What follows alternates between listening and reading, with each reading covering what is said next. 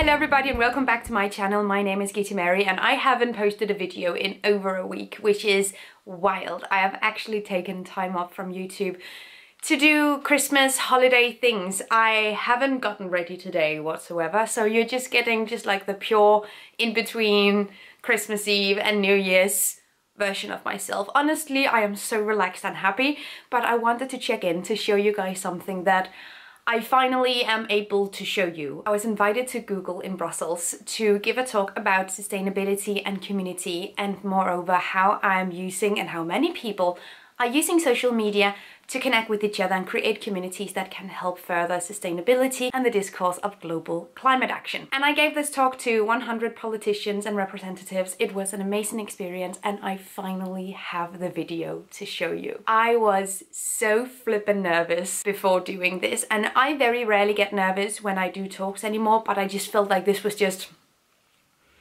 I was excited. I was just as excited before I did this as when I did the TEDx talk, and this is definitely one of the milestones in my career as a public speaker that I'll look back on and be really proud of. I'm really excited to show you. It's about 10 minutes and I'll show it in a second. We're getting to it.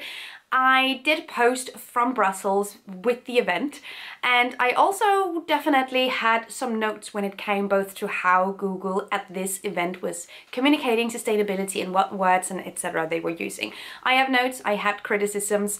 There's definitely a lot to work on. Simply just saying something is sustainable always makes me just go, what's happening?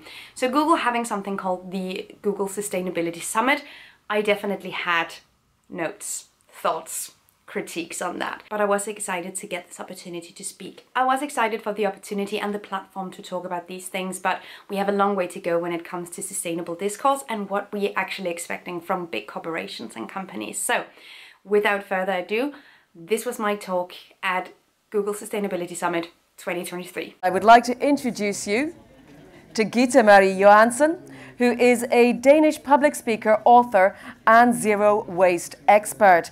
She's created online content about sustainability and climate for about 8 years now. And not alone is she creating online content, she's also written a book called Sustainable Badass, and I quite like that because we do need to get a bit badass about this climate crisis that we're facing.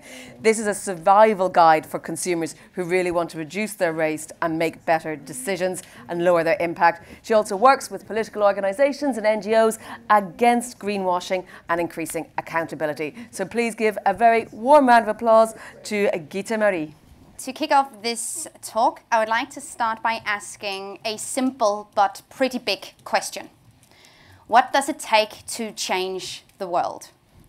8 years ago, I realized that I wanted to help save the planet, which was a big, daunting realization, but nonetheless, from one day to another, I realized that I had to do something. I realized that every bit of plastic that has ever been produced, every bit of plastic that I ever held in my hands still exists on this planet in one shape or form. Because plastic as a fossil material doesn't just go away, it just becomes smaller bits of plastic. And plastic pollution specifically was my entryway into learning about sustainability, my stepping stone. I started my work with zero waste, and that began with a 30-day no waste experiment back in 2016. In a time where the notion of sustainability was this very abstract idea that many consumers, including myself, felt no real connection. I started to show my lifestyle change online as I learned the ropes, as I developed new habits, as I found unpredicted struggles, and everything else that comes along with changing your lifestyle, should I say so drastically. And that includes everything, both the ups and downs, from going to the farmer's market to get package-free produce, to trying to bring your own container to the movies for snacks. It includes thrift shopping, or repairing the things that break, or regrowing vegetables, or learning how to cook plant-based dishes and traveling via bus and train through Europe. In my experience, the most important green action any consumer can take, and arguably the first action that we have to take before anything else, is learning how to talk about sustainability and climate change. Because before we can act, we need to know, we need to learn, we need to understand, and we need to feel comfortable talking about the fact that our planet is changing. This is intimidating and daunting and scary. either because we don't feel supported by the people around us to do so, or because we don't feel like we know enough about climate change to have a valid voice in environmentalism. But the thing is, every voice is valid in environmentalism. And we need everybody's voice to get on board if we want to invoke real, positive, long-term change. And the bigger the community, the bigger the impact. Ever since I started my zero waste journey, I have shared my experiences on YouTube. And today I have more than 600 videos online. And that includes everything from daily vlogs and impact analysis essays. It includes material guides and breakdowns of greenwashing and tips on how to avoid food waste and reviews on menstrual cups and commentaries on the efforts of corporations and companies and basically everything else. As you can tell, a lot has happened since I learned the first few facts about plastic pollution. To me, it's important that we can inspire and motivate each other. But life on social media is often very different from what the actual lived experiences look like. It's easy to end up creating this polished, seemingly effortless version of what the life of a zero waster actually looks like. It's easy to end up creating something that's more beautiful than what it is in real life, or color coordinated and easy. I think it's important to also show all the ugly bits. And I've actually found that showing all my failures, all my trash that I couldn't avoid, all the plastic that was unpredicted, is even more so inspiring. So while my message is the same as when I started this lifestyle, namely that we need to reduce our consumption and be mindful with resources, I don't want to promote perfection, because I am in so many ways not. And also, it's 100% impossible to be 100% zero waste in a society not designed for it. So we're all doomed to fail at it anyway. I realized that admitting my own flaws and normalizing doing our best is a lot easier to get people on board with, rather than showing how I shove 3 years worth of trash into a mason jar. In my work with sustainability, and especially with zero waste, I have always been told by people in real life and people online that I'll never change the world like that.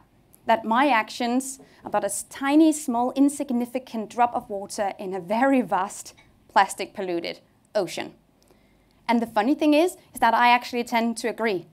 The actions of one person very rarely changes anything, but a drop of water doesn't fall directly and smoothly. It creates ripples, impact. An impact that's often bigger than the drop itself. And I am by no means the only drop of water. It turns out we are falling from the sky like rain. Countless people with the same motivation and desire for action, anger and desire to improve not only their own lives, but also the environment around them.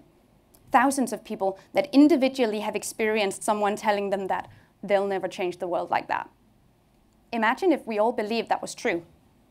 Imagine if we all believed we were doing this by ourselves. Luckily, we find each other on platforms like YouTube, where we realize that we are anything but alone. And I haven't done any of this by myself, by no means. Through the platforms where I share my life, I've been fortunate enough to be able to be part of a community of like-minded, strong-hearted people from all over the world with similar values, struggles, concerns, and goals. I've created content for 8 years about sustainability, but I doubt I would have been able to keep myself motivated had it not been for this community, for the people that I interact with. And I sometimes also wonder if I would have been able to keep myself motivated in my personal life for sustainability had it not been for this community. And I can tell in my comment section that people are using my videos in the same way that I am, to hold themselves up, to keep themselves motivated. So it's not a type of one-way communication where they see me, but I don't see them. I do. One woman wrote to me recently that because she's been watching my videos for years, she decided to open up an eco shop in her local area. I have people telling me that they're using my recipes to normalize eating more vegetables at home. And they even kind of let me know when the skeptics in the household kind of like my plant-based beef Wellington. I have people tell me that at their workplaces they are creating no-buy communities or advocating for renewable energy or recycling. And that's all real change. Real people doing things every single day. And it feels amazing and honestly surreal that it's because of the community I helped to build. Individual empowerment and action are essential parts in lowering our carbon footprint. But individuals and consumers can only act as sustainably as the structures and systems they live within will allow them. And furthermore, now we're in a time where we're talking about individual action a lot. I think it's important to remember that the responsibility to act sustainably rests on three sectors: consumers and individuals being one, government, politics and legislation being another, and manufacturing and industries being the last. And it's important to remind ourselves that these three sectors have vastly different impacts, and sustainability means something vastly different depending on this context. It makes me think that while the world is changing, and it is changing in a very real and very scary way, the future is also full of possibilities. Because now we have to rethink everything. We have to rethink how we act in the world. We have to rethink our systems and structures and the very fabric of our society, at least if we want to maintain our standard of living. We also have to reflect upon what good quality of life even means to us now. And while this is daunting because this type of change is unpredictable and scary, it's also a golden opportunity to rebuild something that's better than what we had before.